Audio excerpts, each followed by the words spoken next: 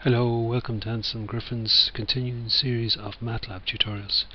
This is part one of a two-part tutorial about the watershed algorithm. But before we look at the watershed algorithm, we want to look at BWDIST, because that is a fundamental part of the watershed algorithm. So, what I did was I wrote a Matlab script. The script was actually taken from the Matlab help site, but just published it on YouTube here. And we created a simple array here. So we look at it here. So in case I go into the commands are there, and if you can stop the YouTube video if you want to look at it there. So there is the image, and in the first one where we get on the first one here, just so we scroll up a bit, we get BW1 and we get the Euclidean distance. So if we're here, so there's the image, and say so the Euclidean distance for where I'm highlighted here is 0, up 1 is 1, down 1 is 1, 2. Left here 1, diagonally here, that's just a diagonal distance, and we sort of do a Pythagoras, a square root of 2, and the square root of 2 is 1.412.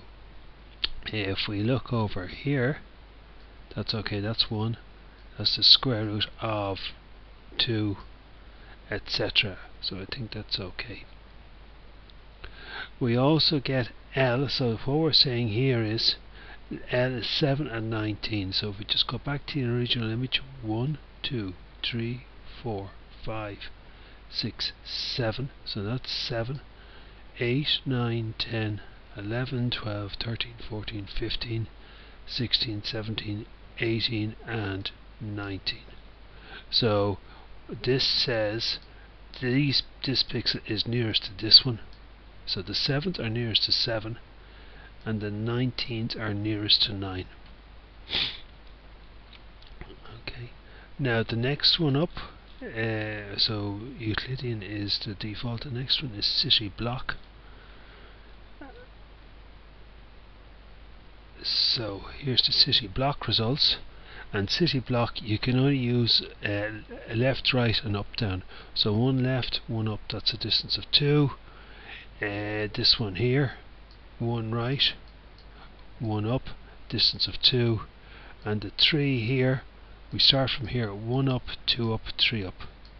The 4 here, we start from here, 1 right, 1 up, 1 up and 1 up, and that gives me a distance of 4. Next one up that we did is chessboard,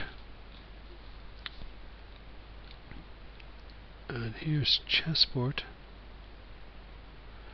So what we're saying here is you can move diagonally as well. So we start at 0, go down 1 and then move over to there, so that is 2 moves, so that is a distance of 2.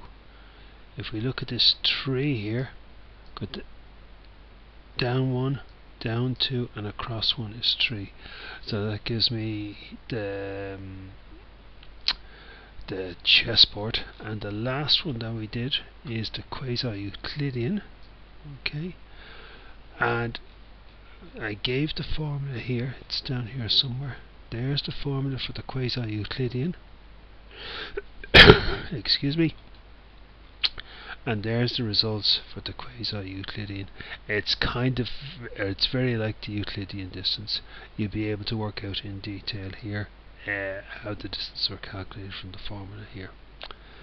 Now we did a two-dimensional BWDIST, and we created a number of images here, 200, and we created, this is logical, so 0 is black and 1 is white.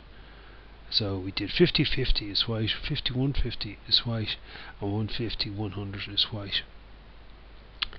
So we got D1, D2, D3, D4, they're the distances, and then we used the function imContour to plot the contour distances, and we've got 4 results there. So for Euclidean, city block, checkerboard and quasi-Euclidean. Excuse me again, slight cold on me today. And then we did a 3-dimensional distance here. You can sort of see the results here, and we can set the camera light and all those functions, etc. But the important thing here is we've D1, D2, D3, D4, the 4 distance measurements, and we display them there. Okay, so thanks very much, thanks for listening.